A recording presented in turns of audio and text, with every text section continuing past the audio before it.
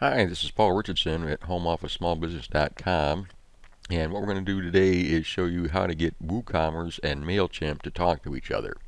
And like most everything else in WordPress, you got to use a plugin. And in this case, the plugin is called WooChimp, and I'll put a link to it beneath the video here. I'm pretty sure it's an affiliate link. This is called It's called Chimpy on the website. It's called WooChimp in your plugins page, and it's called MailChimp when it shows up in the menu.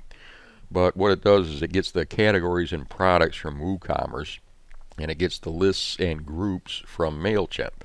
And then what it can do is associate those, so if they buy a specific product, they go into a specific group. And they can also pass the categories and products to MailChimp if you've got 360 e-commerce enabled. So the secret to this is if you're running a campaign and you're sending out a series of emails and somebody purchases halfway through that campaign, how to get them on a new list and how to get them off of the campaign. So I'm going to show you that little tip too here in just a second. Now, after you install WooChimp, it's going to show up as MailChimp inside your WooCommerce menu inside of WordPress.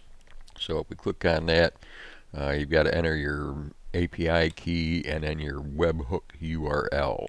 And when you do that in MailChimp, you go to whatever list you want and then go to settings and go to webhooks and just add this webhook so that way they can talk to each other. And you want to enable your e-commerce 360 and whether or not you want the checkbox to show up in the cart during checkout. And then the handy thing in here is you can set up Boolean things for whatever purchase they make, what list they go on. So for, the thing I don't like about MailChimp is that you can't mail to all your lists. So you have to divide them up into groups. And there aren't too many things out there that'll actually read those groups, but this WooChimp is one of the ones that'll do it. So, for the master list, here's the group that they go on. And then we've got a first name in there. And if the categories in the cart does not contain memberships, they go on this list. If they get on a different list if the products in the cart contains this product, then they go on this list. So, and when they do that with e-commerce 360 enabled, then it'll also send the information as to which product was purchased to MailChimp, and MailChimp will record that. But this only puts them on a list. It doesn't take them off of a separate list. So let me show you that. It took me about a week to find this, so I'm going to show it to you. Back in MailChimp, we go to automation, and let's say somebody's just purchased something, so they're going to go on a new list. So what you do is when you create your follow-up emails, so your welcome mail, it's going to give you an email here, and then when you design the email, so you got your workflow, your setup, your trigger, and then your emails. So with the email, when you go into design email, and then you've got your setup, your template, your design, and then finally scheduling and segmentation.